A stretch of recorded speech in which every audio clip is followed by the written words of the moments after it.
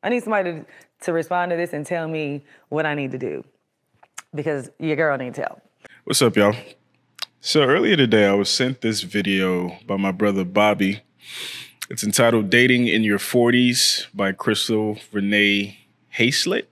I hope I'm not butchering your name, but I watched a little bit of it and I had thoughts. So I wanted to revise it in a similar way that I revised the Meet the Perrys video. It's an interesting conversation that she brings up, but I also would like to add additional male context to some of the things that she said. So if you're a young woman watching this, if you're a seasoned woman watching this, if you're a young man watching this, hopefully I can add some color to this conversation. So I'm going to stop it periodically and give my thoughts. Let's go. Hey guys, and welcome to this episode of Keep It Positive, Sweetie. I'm Crystal Renee, and today we are talking about dating in your 40s. And when I think about dating in your 40s, the first song that came to mind was Destiny's Child, Independent Women. All my women independent, throw your hands up at me. And when I think of that, it's because I feel like once women get to their 40s, and they're still dating, they're definitely independent. When you're dating in your 40s, there's so many factors that come into place. Your biological clock is ticking. Society has put so much stress on you need to get married by this age. You need to start having children by this age. You know, there's been a lot of conversation about women who are a bit seasoned, you know, women over the hill or who've hit the wall, as it were. And, some people believe that there must be something wrong with them. Other people believe that they are in their prime. And I think it really just speaks to the shifting societal landscape generally, right? Back in the day, it was customary to get married, start a family in your 20s, right? But you were also pretty much guaranteed a job. Real estate was a bit more affordable. You could look forward to a pension. The world, as wide as it is, wasn't necessarily as accessible. So you were content in your city and your town. However, as we're moving into the 22nd century, that's no longer the case, right? People are prioritizing education, men and women. People are prioritizing status, wealth, accumulating material possessions. And when your priorities are those things, it's very easy to put off those traditional milestones, right? Like it's very easy to look up and now you're 40 or 30 something or even 50. And those traditional things are not there.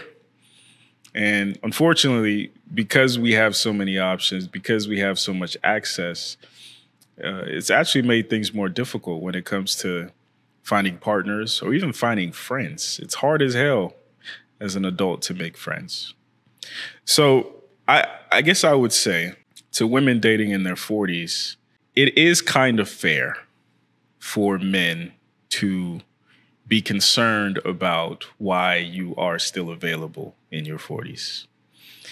It's not to say that there is absolutely something wrong with you, but it is to say that from a male point of view, it's a fair assumption. And this dismissiveness that we often kind of meet that with, I think is really counterproductive because the reality is, as great and fantastic as you might think you are, if your son, your 20-something-year-old handsome, successful son came to you and he, instead of introducing to you a young, supple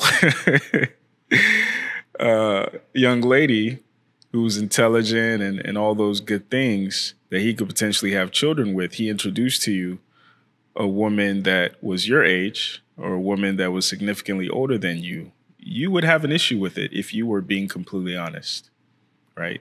So when you think about it from that vantage point, it's a bit easier to empathize with why men are a bit apprehensive. And obviously, there is a conversation about the biological clock, a man who wants to have kids, knowing that you can't give that to him, it kind of eliminates you from the running. But the other thing too, even for men who might not be interested in children, is the baggage, right? Like reasonable men understand that all people come with baggage, all women come with baggage.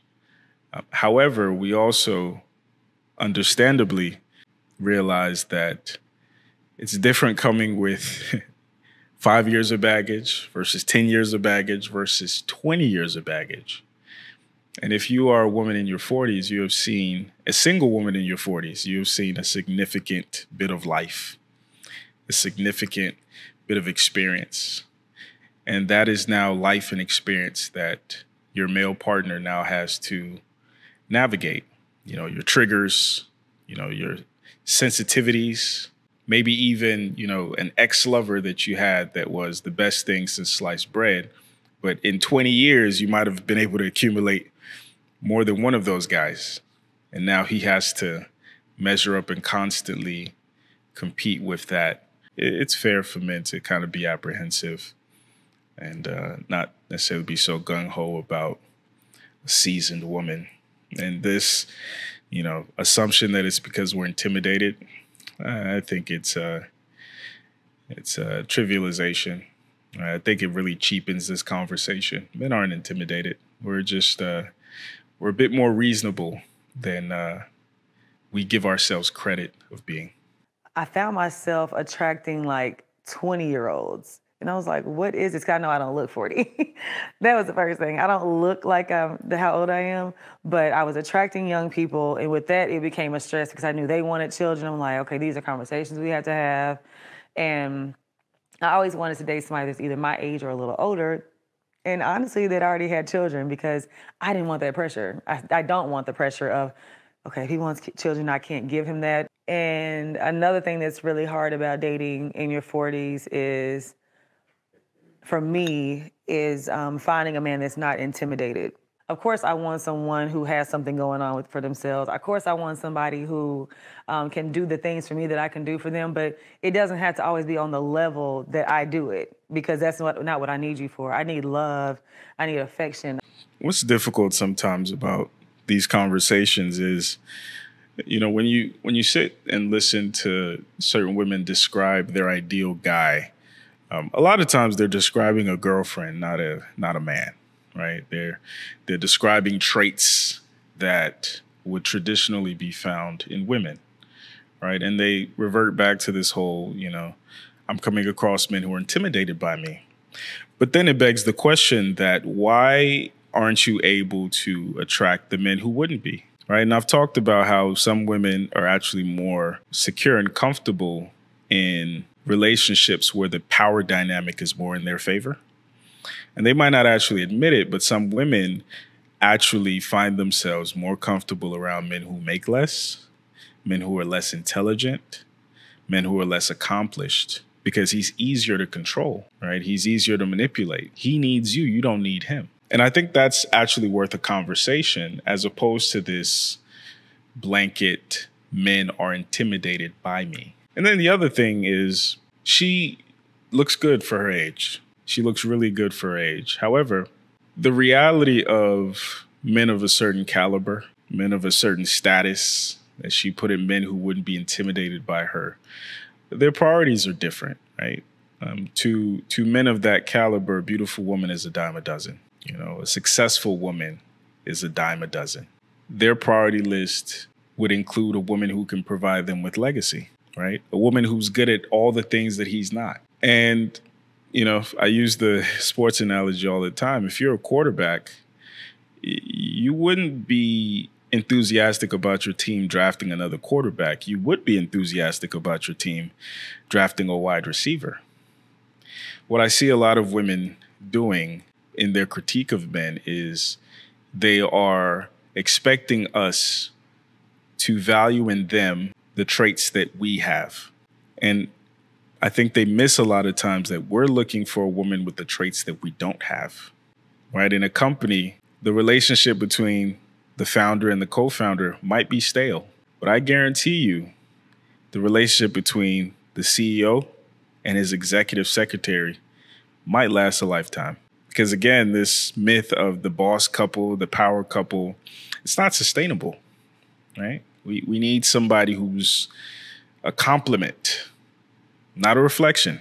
I need someone that is emotionally supportive to me, someone that supports my career. And I've found that a lot of men are not in a space of maturity or even have the bandwidth to give me that. They're so used to just buying women and, oh, I'll go do this, I'll pay for this, and everything's gonna be okay. No, like I need you to be my homie, my lover, and my friend. I think it's also worth mentioning if we, for instance, we're watching a video about a guy complaining about his horrible experience in corporate America, right? Every job that he's had, his boss didn't like him. His coworkers were shisty. Customers were against him. I think we would safely assume that maybe you're the problem, right? Why are you the common denominator of all this dysfunction? Why is your operating premise that companies are run poorly? Maybe if your resume was better, you would be able to be recruited by, land a job at a better company where you're making better money, better relationships. Or maybe, again, you're the problem. Maybe the company culture was fine, but you poisoned it. Maybe your lack of self-awareness is the reason why you continue to replicate dysfunction everywhere you go. So similarly, when I hear certain women complain about how quote unquote men are intimidated, men aren't this, men aren't that, it begs the question, why are you incapable of finding men who do not fit those assumptions?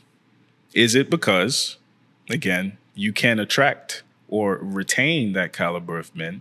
Or is it because you're more attracted to some of the more entertaining aspects of toxic men than you are put off by the bad parts of those men, right? So, I like the fact that this drug dealer, he spends money fast, he's entertaining, but he's also inconsiderate. He's also unreliable. But I like the entertainment so much, I'm willing to put up with the unreliable. And then when I go and talk about men, I say that men are unreliable and men are inconsistent. And I further muddy the waters and tarnish the brand of black men. And similarly, men do this as well. I've seen brothers who every girl that they've come across cheats, or every girl they've come across is a hoe. And it's like, brother, if you were a better dude, you'd be around better people, point blank. And it's time we start taking ownership of the role that we play in the people that we keep ourselves around and the people that we enjoy being around as well.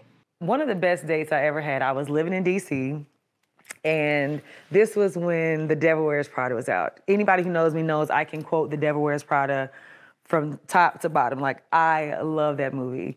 And I had never taken a train ride before, so we took the train from DC to New York. He took me to Nobu 57. And this is like when Nobu was like just starting to pop, because it was in every rap song. So it was like, oh, we going to Nobu tonight. So we went to Nobu, and then the next day he took me to see The Color Purple. After the play, he took me to Smith and Lewinsky, which was the restaurant that Meryl Streep had Anne Hathaway go get her lunch. And when she brought it, she goes, oh, I don't need it. I'm going to have lunch with Demarchier. And she was like, pissed. So she takes the plate and throws it in the sink, and the plate cracks and all this stuff. So we went there. We got the exact same steak that Meryl Streep had ordered, or that Anne Hathaway had ordered for Meryl Streep. And I was like, this is the most thoughtful Valentine's Day I've ever had, and probably still one of the most thoughtful weekends somebody's really planned out for me. And then we got back home. He bought me my first Louis Vuitton bag, and I was like, okay, yeah, this is great. And then I found out that he was a scammer. I think she goes on to say he's Nigerian too. Shout out to my Naija brothers. So this is for the ladies. Part of the reason why it seems like so many men are shitty these days, right? There's an abundance of future archetype men, an abundance of fuckboys, is because, as you can see in this story, those men tend to be the most memorable. When you ask women about their best experiences, their worst experiences, it tends to be stories of their experience with shitty men. And unfortunately, the good men, the men who would have been good long-term partners, good fathers, tend to be forgettable. So when young men are watching this play out socially, what it tells them is that it is far better to be memorable than to be good, right? And unfortunately, I think women don't consider love bombing. I think women don't consider sustainability.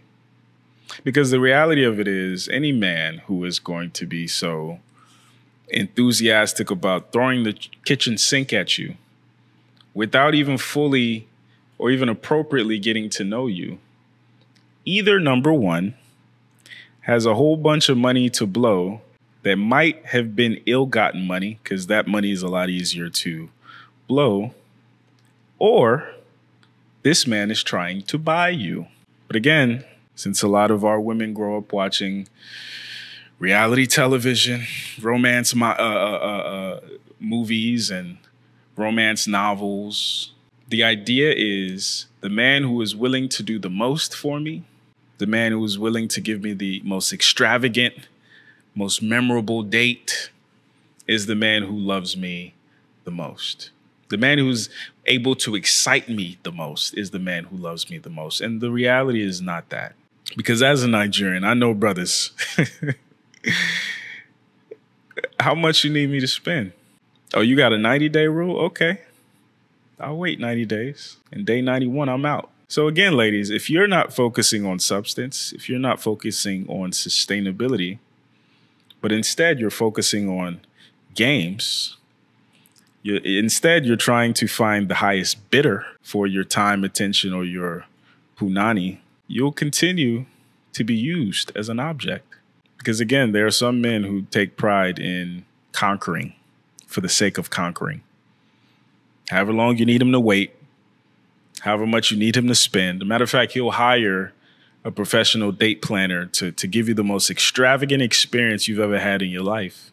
And because you're so blown away by the pageantry of the experience, and you didn't focus on y'all's conversation, you didn't focus on the synergy, you didn't focus on shared values, you didn't focus on asking yourself the question, is this somebody I would want to be stuck in the house with during a thunderstorm where there's nothing else to do and we're bored? Because that's what life is like. You can fall in love with anybody who takes you to Dubai.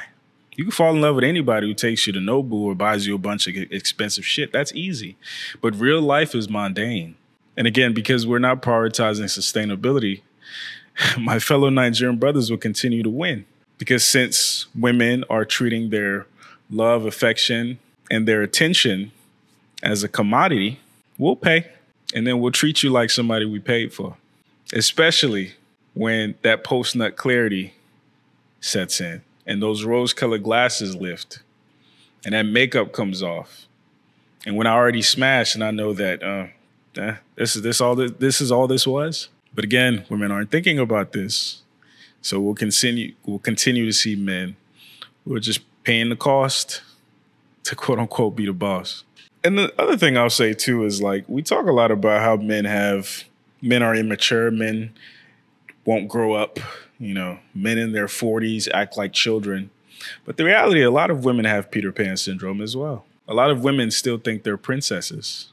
All right, shout out to Maggie, the substitute teacher. She said that whereas men tend to see themselves in young men, women tend to see themselves as young women. So basically, there is still that little girl in most women. And in a way, it's a beautiful thing, right? That youthful exuberance and things like that, that youthful energy. But in other ways, it's ridiculous and it's immature. You have 50-year-old women who are still waiting for their Prince Charming to ride in and with his white horse or white Mercedes.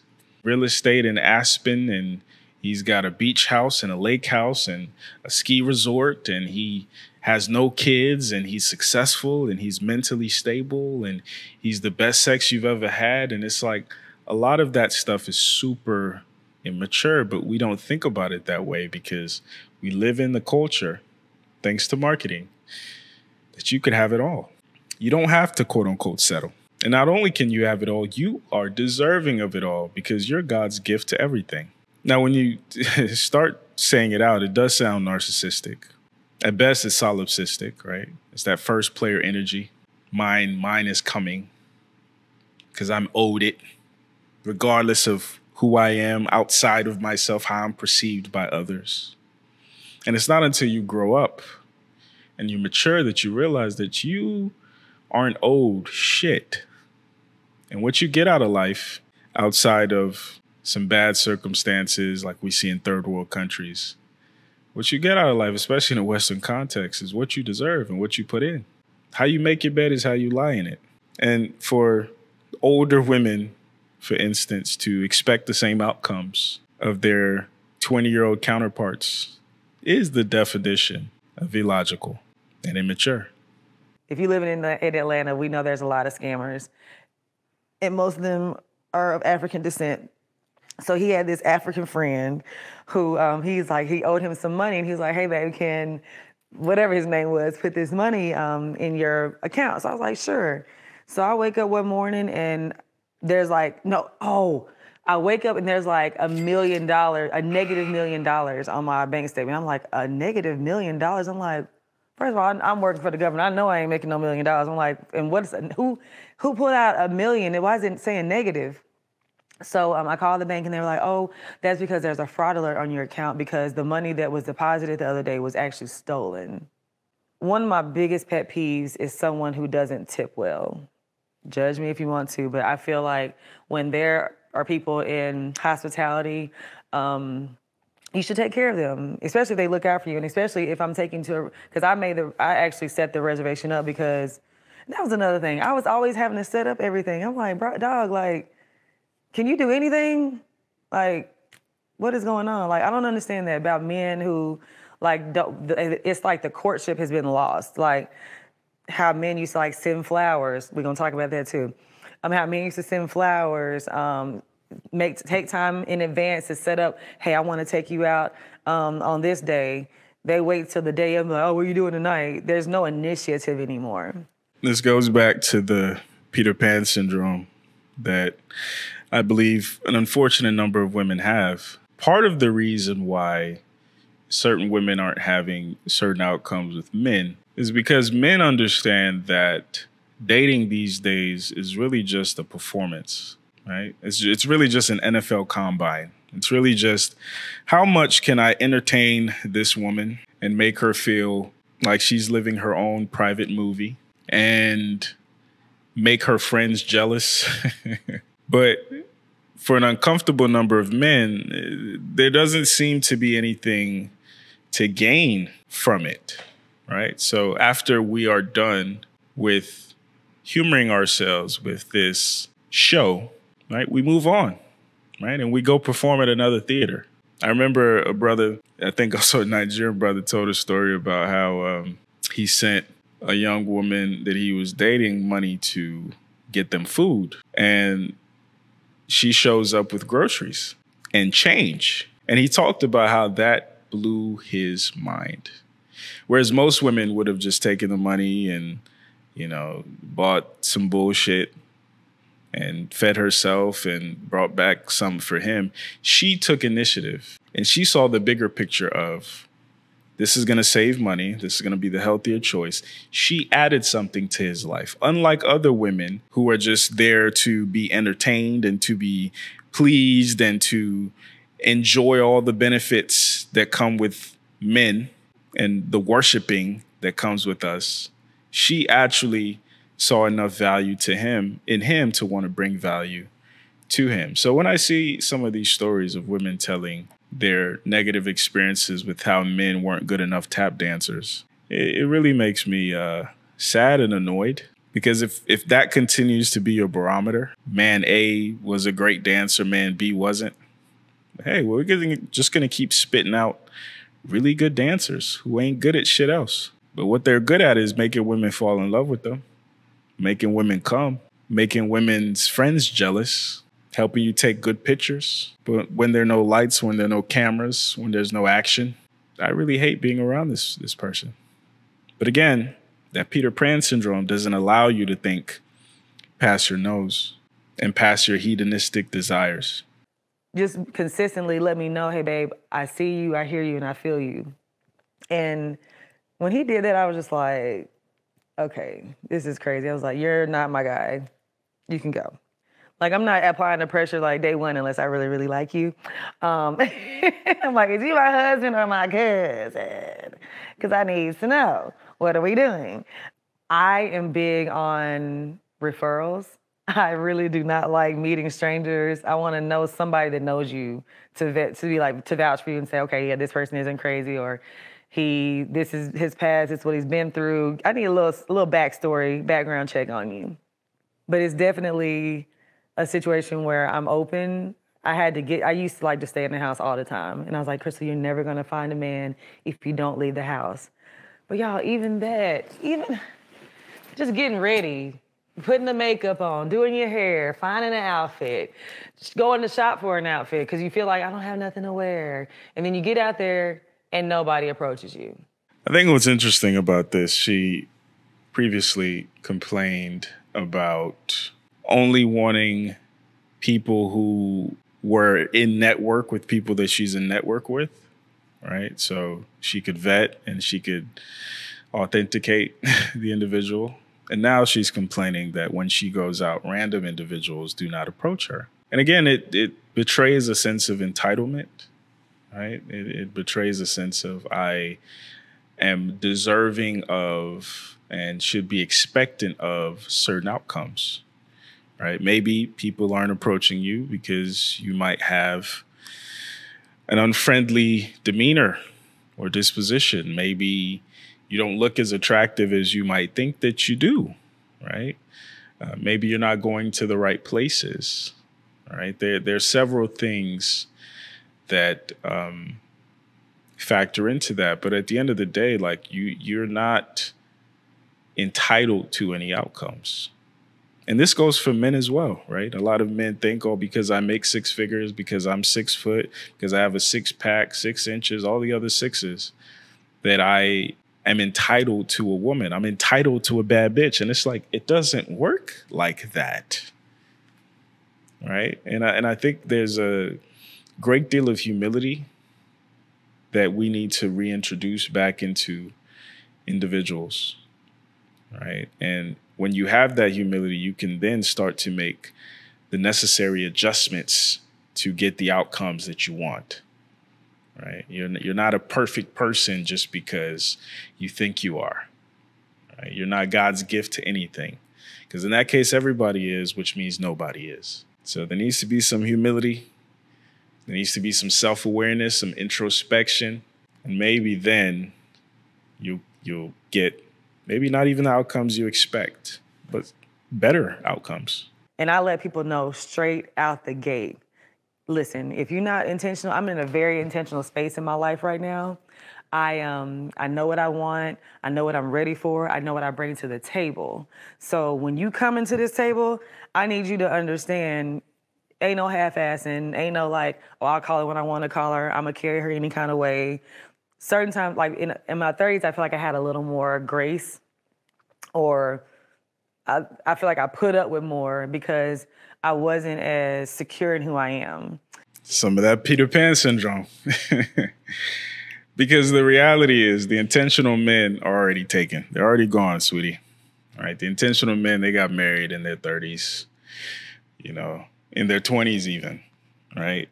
Now what's going to be left is either men who are younger than you, who definitely can't be intentional because they haven't even created a life for themselves. They haven't become the man that they need to become, right? So they're not, and they shouldn't be expected to expedite that process in order to appease you. Or you're going to have the men who, tried and failed. Let's say he's a divorcee, or God forbid, a widower. He might not be as enthusiastic about jumping right back into another marriage, right? He might want to take his time to feel you out, especially if he's a divorcee. Take his time to feel you out. Maybe get some of the midlife crisis out of his system. Get back out there and, see if he still got it, right? So he might not necessarily be wanting to rush the process. Or you're going to have the men who are similar to you who waited, right? And they waited until they were 40 to get married or settle down. And those tend to be either the guys who they ain't got no hoes, they're the nerd type, they're the ones that a lot of our women unfortunately have been socialized to see as boring, right? Or you're going to have the forever playboy, right? The guy, I'm never going to get married. I'm going to be out here pimping until I'm in a wheelchair. So unfortunately, as a woman who is seeking monogamy, you make things incredibly difficult for yourself when you approach, hit, and cross this wall. And again, it's important to be aware, right? It's important to be aware of that. So maybe you can start making adjustments. You can start making accommodations, right? Because it doesn't mean you can't still win or you can't still find what you're looking for. But it means that you have to be far more exceptional in the ways that men think are exceptional than you've ever been in your life. And again, this goes for men as well. Well, the easiest way to look at it, this goes for athletes, right? It's hard as hell to get into the NFL. It's so much harder to get into the NFL at 30 than at 22 because the NFL prioritizes young athletes straight out of college. Their bones, their knees are still fresh, right? They can still take more physical damage and physical exertion, whereas the 30-year-old might only have 2 years in a tank. So again, I think women and also men need to shift their perspective. Instead of just limiting it to your own confined perspective, think of yourself from the perspective of the consumer. In user experience design, we talk about end user research, right? I'm not making this product for myself. I'm making this product for an end user. So I have to be able to understand and articulate what the end user values and what the end user needs and what solves their problems. Not what I think solves their problems, not what I think they should need, not what I think they should value, but what they actually value. Because if the competition does a better job at articulating and listening to the end user, the competition will be more successful. But if we continue in our community in particular to say that the end user needs to listen to me, I want a man, but I don't care to listen to men. I want a woman, but I don't care to understand women. You continue to lose to the competition, whether that be younger women or foreign women. And for men, whether that be players, white men, sugar daddies, pimps, futures, you have to be able to take notes from the people who are winning at the thing that you want to win at. We're not married, but I want you to be monogamous, exclusive. I want you to treat me like your wife. And I want all the rewards of a husband, and we're not married. I'm so glad she brought that up because I've been talking about that forever. A lot of women expect husbandly treatment from us from day one, while simultaneously bombastically withholding wife treatment from us until we make you our girlfriend, we put a ring on it, whatever her prerequisite might be.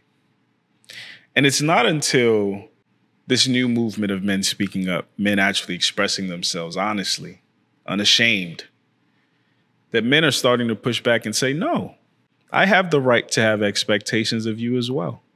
And if you're unwilling to come to this proverbial table in earnest, in good faith, just like you're expecting me to come in earnest, in good faith, we ain't got really nothing to talk about.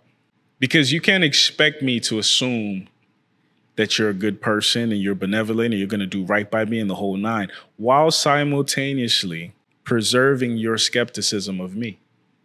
So either we both going to be skeptical and both going to move with caution, or we both going to be nose wide open. Because this idea that heartbreak hurts women worse is bullshit. This idea that men are apathetic and unfeeling people is bullshit. We're not as emotionally expressive.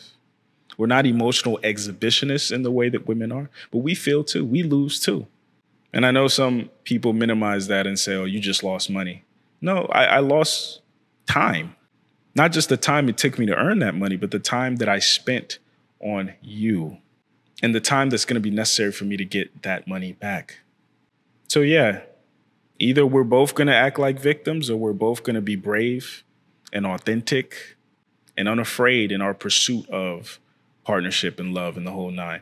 But this one-sided, asymmetrical deal where you're expecting me to be my Sunday best, whether or not it's sustainable, while expecting also me to assume that you're capable of the moon and the stars if I can only break through your wall or this trial period.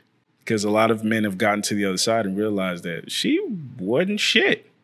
She wasn't just not cooking because I hadn't earned it yet. No, she just can't cook. She doesn't cook and was using that as an excuse. So I'd continue to be my version of Prince Charming. I had a lot of relationships where it was off and on. And whenever he called back, we were back on. We'd fade out, and then I would do what I was doing, he would do what he was doing, and then he'd call and say he missed me, and it was like, okay, we back, you know? I had a guy that I did that with for like 6 years. It was like off and on, off and on. And to this day, it's funny. They're like, you know that's your husband? I'm like, no. They was like, well, he still ain't with nobody. And I'm like, yeah, because he got issues. He has commitment issues. And I was like, that's not my husband. I think, again, it speaks to how we're expecting men to be better when better is not what's rewarded. So in her example, there was a guy who was non-committal, and they maintained a situationship on and off for 6 years. Now, let's say young men are listening to that, and they just watched their homeboy who was committal get cheated on, right? Their smart friend who doesn't really get played like that because women see him as boring. But the exciting, charismatic dude, he gets to be non-committal for 6 years on and off. And also, he's the one that you remember. What do we think the next generation of young men who, on top of that, are being raised by some of these single women, what do we think they're going to be like? It's going to be more of the same. So they're going to be just like their charismatic, non-committal, unreliable, inconsistent dads. Because Mr. Johnny, who was all those things that at 40 you now realize were important, Mr. Johnny ain't getting no play back in the day. Who got play was my deadbeat dad, quote unquote, that now you complain about. So guess what these young men are going to gravitate towards being like, especially in the absence of older men who can give them a more nuanced version of the game and teach them that they need to play both sides in a way.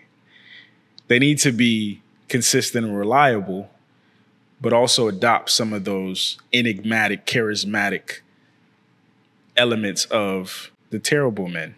So again, I think women need to grow up on the macro and consider how their actions and how their choices incentivize what we see more of, especially from men. Let's just say this. I put up with a lot of shit that I would not put up with now.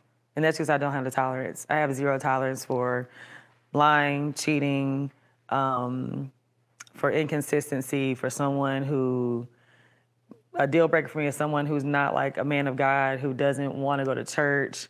Like, I need somebody that I can do everything with. Again, Peter Pan syndrome. Women are looking for girlfriends, not men. I want somebody to do everything with. Real men who have things going on. And in your example, he should or could already have kids, maybe an ex-wife, maybe multiple children. He's not going to be available to be your one and only friend where you guys do everything with each other like you could have when you were 20 years old in college. So again, it's your big age. The priorities should be a bit different. Right? It should be, going into the twilight of your life, somebody who you can be comfortable with. You guys can travel from time to time, get your affairs in order, grow your real estate portfolio. Mature adult things, not somebody you can do everything with. You have female friends. And then I hear this whole man of God thing over and over and over again. And it's bullshit, because if that was true, the drummer and the pianist in the church who's actually a good dude, he's ready to get married, he would be the one getting scooped up. But again, those men aren't exciting. They're not spontaneous. They're not all those other things that actually matter more than whether or not he's a man of God, if you were being honest. But the man of God thing sounds so good that, yeah, I'm going to say it. But on my priority list, it's not top 5. Before I get to man of God, I'm going to get to bullshit like height and beard and, chocolate or light skin or 6 figures or 6 foot. So let's be honest, ladies. You're not looking for a man of God. That would be a nice to have, but tell the truth. You're not making distinctions between the men that you fall for and that you're smitten by with whether or not he's a man of God. So again, the male delegation who's actually paying attention is noting that, okay, these are the things that she says matters. But when you look through her history, when you look through when you observe the enthusiasm with which she talks about certain experiences, man of God doesn't come up. Consistency doesn't come up. Honesty doesn't come up.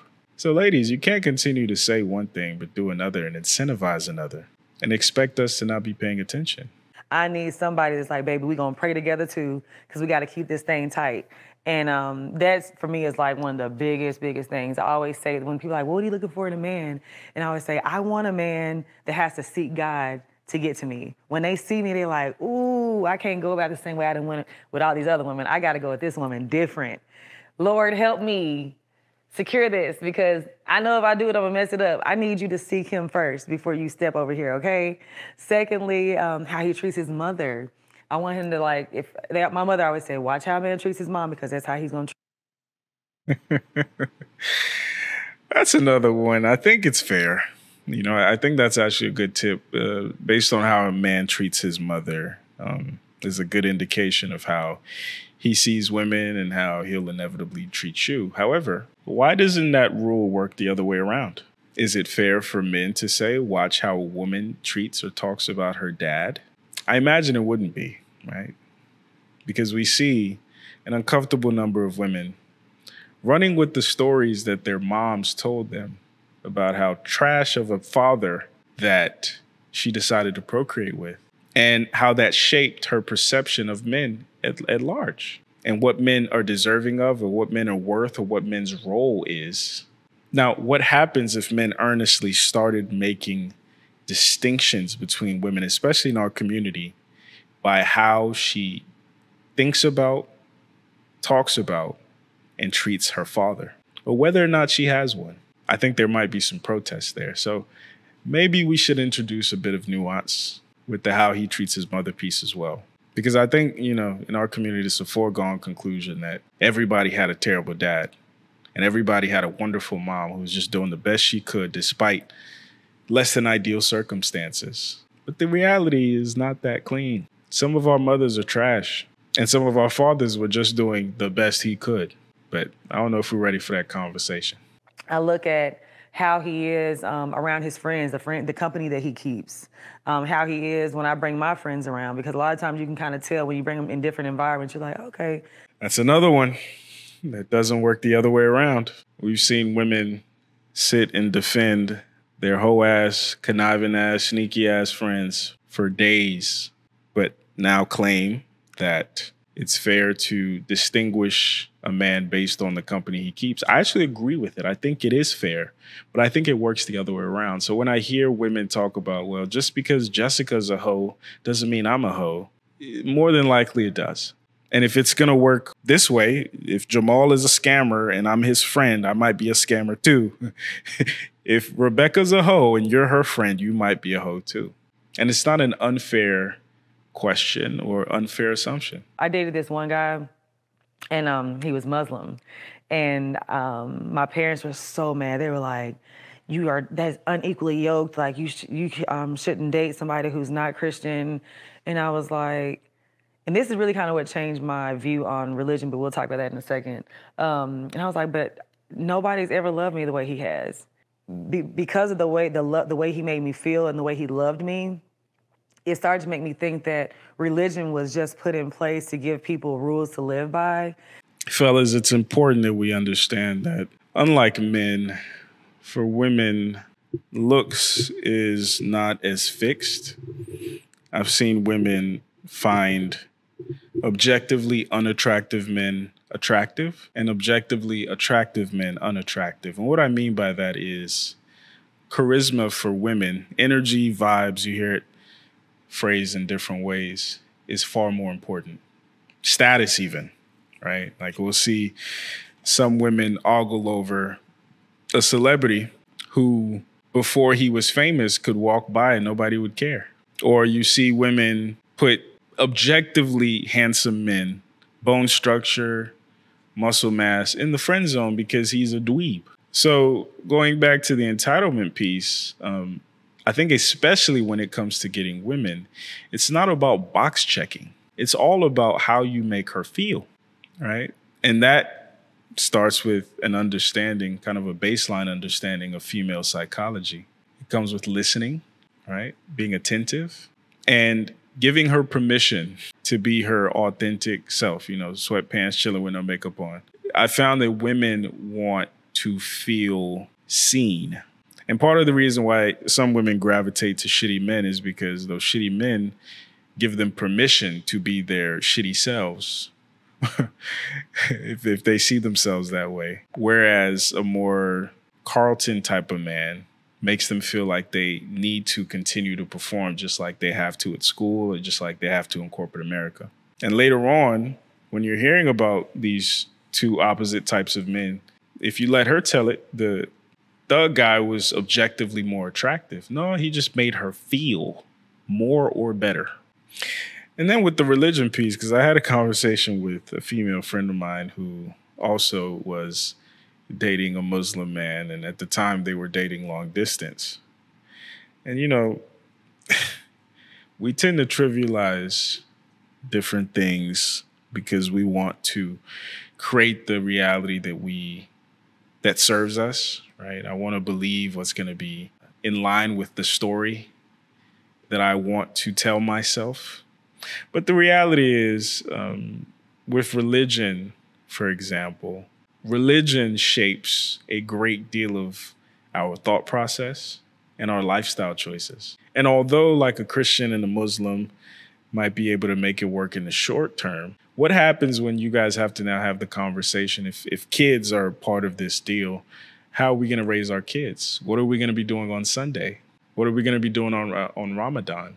And not to say that it's impossible to make these things work, but it's very, very improbable, especially if you're a solipsistic person who's used to things going your way.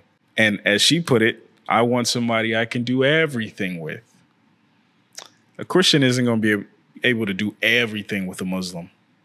A Muslim isn't going to be able to do everything with a Christian or a Buddhist or a Hindu.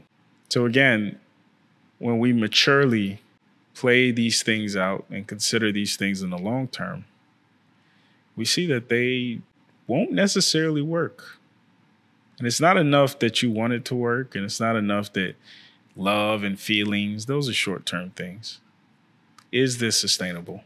Honestly, I used to want the hot boy, you know what I'm saying, that had it going on, the most popular, even from high school. I always dated the star of the football team. College, I dated the star of the basketball team. And then it was a phase of my life where I started to attract like dudes that was making a lot of money. And I was in college, and that was when I was exposed to like my first like millionaire boyfriend. And I was like, whoa, this is a different life. And being exposed to that at a very young age was like, it was a lot. And I started to even look at men like, okay, yeah, I just want somebody to take care of me. I had that mentality because I didn't have nothing going on. But when I started having something going on and the table started turning, I was making my own money. I was standing on my own 2 feet. I didn't have to depend on him to pay my bills. I could do it on my own. That's when I started looking for different things in a man. It's a lot that comes with that life. And you deal with infidelity, you deal with ego, you deal with a lot of loneliness because they're always busy. And those are things like, okay, do I want that? Like, is this the life I want? Do I want to be by myself all the time while he's out doing God knows what? This is why I used to defend Kevin Samuels. God rest his soul. Did I agree with everything the brother said? No. I obviously have a different approach. But I think one of the covert things that he was trying to explain to women during some of these interactions was, you do not want what you think you want. You do not want what comes with it. And unfortunately, part of a lot of people, and women in particular's Peter Pan syndrome, is they only think about the benefit and they don't think about the cost. If you want a German luxury car, it's great. It's awesome. People are going to be jealous of you. Have you thought about the car insurance? Have you thought about the maintenance costs? Have you thought about how much an oil change costs? Have you thought about what it would cost to replace the radiator if it goes bad? Have you thought about, if you live in a city like Atlanta, like I believe she does, how now you're an exceptional carjacking or break-in target? But again, if you only think about how beautiful the car looks, when you're confronted with not just the cost of actually getting the car, but also the cost of maintaining and dealing with what comes with the car, you might realize that that's not actually what you want. And similarly, a lot of these women we're seeing wanting bosses, men who make 6 figures, 7 figures. I've heard some women even say 8 figures. They do not consider what comes with that life because, again, part of this Peter Pan syndrome is I can have it all. That man who is exceptional in every way and rich and everything, he's going to have all the time in the world. I'm going to be the only woman. He's going to love me unconditionally. He's not going to be a narcissist. He's not going to be competitive, but he is a top 0.5% earner and different things that when you start listing it off doesn't actually make sense. But unfortunately, I think a lot of our women and girls go unchallenged in some of these asks. Because in real life, there is something called a Faustian bargain. There's essentially a deal with the devil. For every benefit, there's a cost. For every challenge, there's a benefit, right? So it goes both ways. But wisdom is the ability to consider both sides. And while considering both sides, you can then ask yourself, do I want a high value man or a high quality man? Because those aren't necessarily the same thing. And sometimes, in order for that man to accumulate value, he had to compromise his integrity. And in order for the other man to maintain his integrity, he had to relinquish or turn down things that might have made him valuable. But again, little women, little girls don't think about these things. We just see this guy's shining. It means he must be a better person. This guy is handsome. This guy is rich. It must mean he's more hardworking. He's more ethical, whatever the case may be. And the truth is actually very often the opposite. Because he feels like he can, because he's the one bringing all the money in. So when I started making my own money, my whole idea of what I wanted in a man started to change. And not saying that my success defines me, but I'm not going to sit here and lie and say that it didn't boost my confidence and make me like, I don't need you. You know, I can do this on my own. I want you. And there's a difference between needing somebody and wanting somebody. Can I learn from you? There's guys that like literally can be top NBA players that like, Crystal, I would marry you tomorrow. And I'm like, bruh, the conversation is horrible. Like, I'm a sapiosexual. You get me here, you gonna get me there. Okay?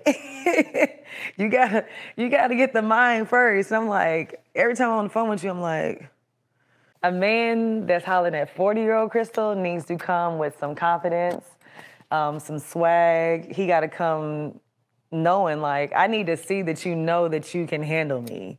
Because if I don't feel like you can handle me, I'm like, okay, I'm gonna have to run all over you.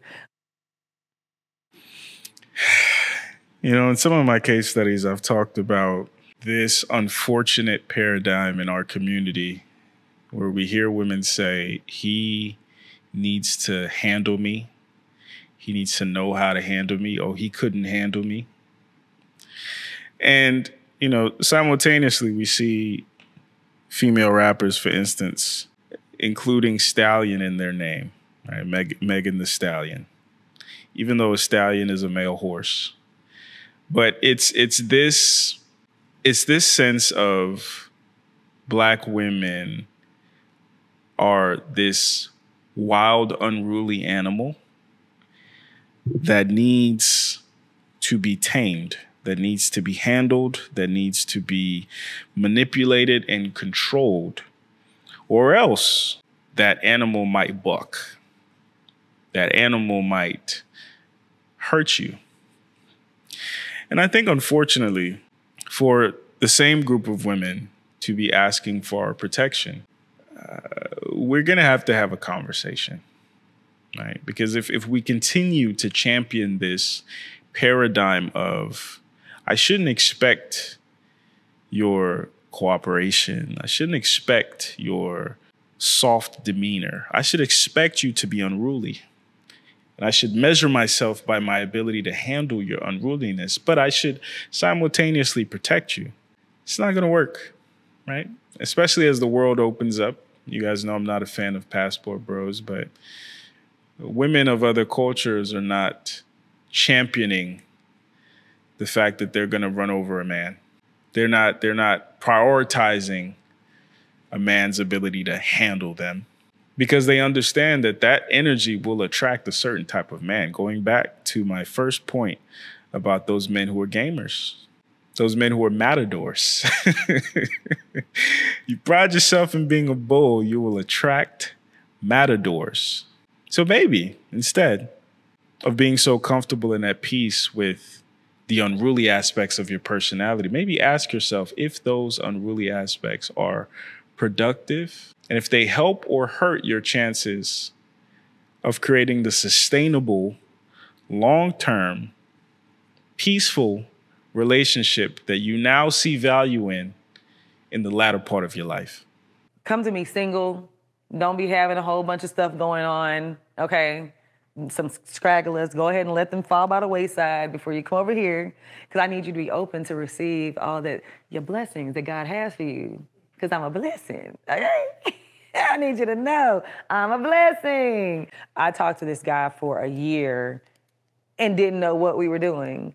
And when I finally asked him, I was like, so what are we doing? I know guys hate that question. It's like or they hate that we need to talk, and they hate the what are we doing? It's like, dun, dun, dun. Women who are used to unintentional men, if they were encountered with an intentional man, it would scare them off.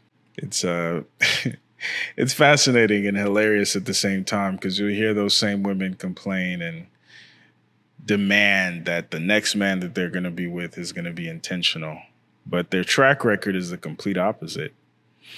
And typically, those women are more comfortable with unintentional men, because intentional men might make them feel insecure, might make them feel unworthy, might make them feel uncomfortable. Hold on, why does this guy like me so much? I'm not used to this. And like I say, and people might not like this, but I think especially as you get older as a man, focusing on the positives and everything that's great isn't the best way to make decisions, right? You need to know what the challenges are going in.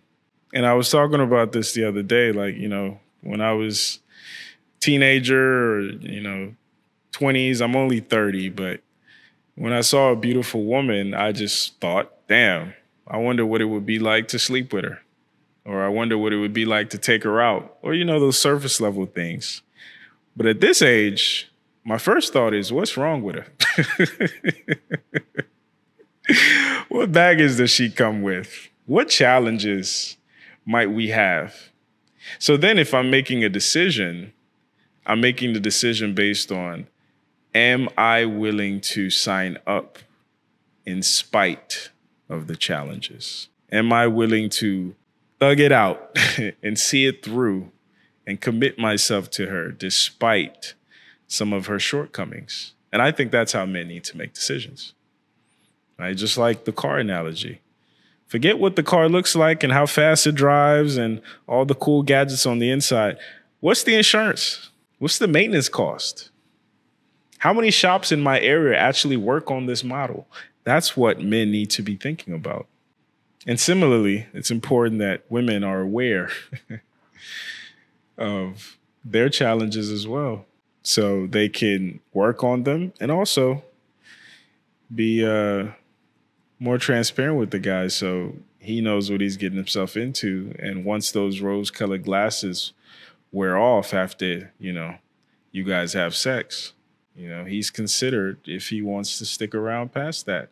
But if we remain in this unaware stage, then we are asking, why did he stop calling me or messaging me after we slept together? Or why did he lose interest? Or why did he ghost me? Well, because he had one idea of who you were and found out that it wasn't that. Or maybe he just wanted sex. And maybe he thought he wanted more. But once he got sex, he realized he didn't want more. Pastor Darius and Pastor Shamika say collecting data. I was like, it ain't that much data to collect. I showed you in 3 months what it was. If you didn't catch it, you didn't catch it. And I'm going to speak that. My next man, I'm not even going to have to ask him because he's going to tell me. And he's going to let me know, baby, this is what it is. I got you. We in this thing. My parents got engaged within 6 months, and they were married by the 8th month. So like it was a very fast track marriage. And my mom always says, it don't take nobody that long to figure out if they want to be with you or not. Now, I will say that I go back and forth with this. Some days I want marriage. Other days I want a life partner. There's been a time where I wondered if I just wanted a commitment ceremony because I wanted to honor God and get married before God, but not in the law. You know what I'm saying? I feel like it just gets weird and technical.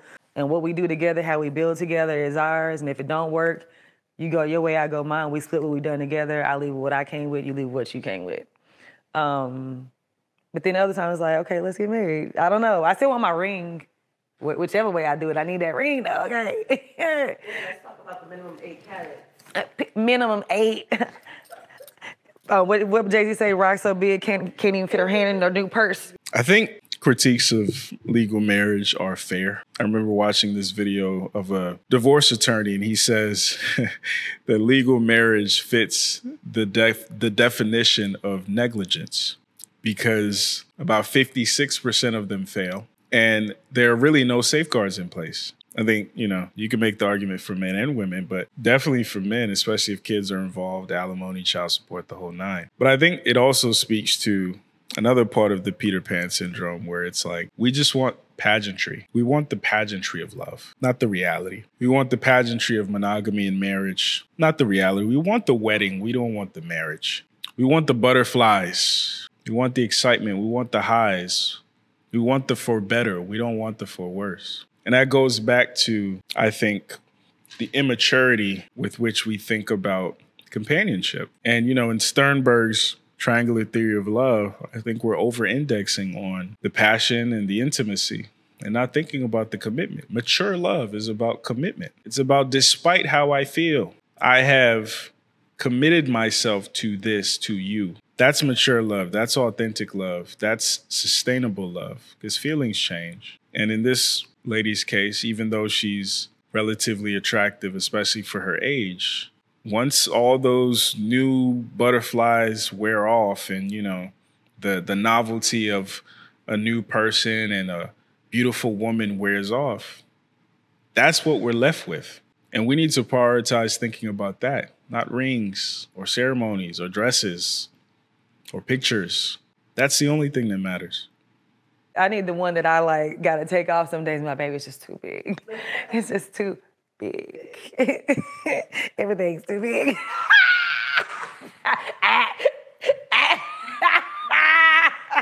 You know what I like about young men is that they're very confident. If they're like attracted to an older woman, those little boys be coming with some confidence. It's like, okay.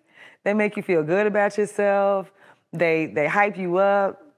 And I think we do the same thing for them. Older women, it's like we stroke their ego. We make them feel more of a man. And it's like they feel like they're conquering something, but little do you know we conquering them. Speaking as a young dude who has, been involved with some older women in my day, back in the day when, I was moving and grooving. One of the things that I did appreciate about older women is, their conversation tended to be better, right? They were, especially as a young guy who I guess some people describe me as having an old soul.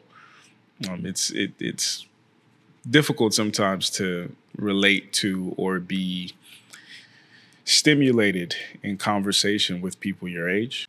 And that's one thing that I appreciated about older women. I could learn something from them, right? Even shit that I didn't really care about, like furniture or fabrics, right? I was somebody who appreciated somebody who I could nerd over things with, even things I didn't care about. So yeah, I always encourage young dudes, if you have the riz, date some older women, learn something from them. However, keep your eye on the prize, right? Still understand if you're somebody who's interested in legacy and she can't give that to you, don't be coerced into trapping yourself into a life that you really don't want. To her point, these young men, they're not as idiotic as they might come across. And especially if she is gravitating towards the young, fun men, that might say something about maybe some immaturity in her. Because you will say the same thing about older dudes who date young women. We'll say, oh, he's probably immature. But when it comes to older women who date young men, especially the young men who are still in the club, popping bottles and doing all that young shit, we don't consider the fact that maybe she's immature. Even like the energy and like the fun. There's some 50s and 60-year-olds that like to have fun, but I feel like my age range, like we're still young. We still have a lot of vigor. We like to go out, like to travel. I need somebody that can keep up with me because when I go out, like, especially out the country, I like to have a good time. And I'm out partying. I might be on the table. I don't need you to be embarrassed. Like, I want to have a good time. And I don't feel like sometimes like older people, they just want to stay in the house all the time or want to do boring stuff. Like, I don't want to go play bingo where they say age ain't nothing but a number. Y'all love to use that line. I was like, age is more than a number once we get down the line. Okay, we gotta, right now it's all cute, but when we get to the nitty gritty and you start wanting babies and talking other things, I'm like, I'm 40 years old. To wrap this up, life is about balance. Life is about trade-offs. Life is about benefits and costs. If we are simply prioritizing our perspective without being thorough in our critiques of ourselves, without critiquing our expectations, without auditing our offerings to qualify for said expectations, it'll be very hard for us to attain the things that we want. And it tends to be easier for us to blame everybody but ourselves. So obviously I'm using Crystal as a proxy because I don't know her personally, but I am seeing a lot of people, men and women, who instead of auditing the challenges that come along with being involved with them from the perspective of the other side, they would rather run with this narrative that they are God's gift. And the issue is that people haven't been able to see that, as opposed to the reality that if you are somebody, I think particularly a woman who is desiring of monogamy, and you've been unsuccessful into the later post-wall years of your life, from the perspective of men, there might be something wrong with you. And since men are providers and protectors, our default is to assume the worst. So instead of just simply shaming us for not knowing how to handle a good woman, or being intimidated, or any of the other common talking points, maybe consider the fact that our assumption tends to be true. Thank y'all for listening. Hit the like button. Make sure you subscribe. Check out some of the other content. And I'll see y'all in the next one. Also, send me videos that you want me to revise. And we'll keep this thing going. Peace out, y'all.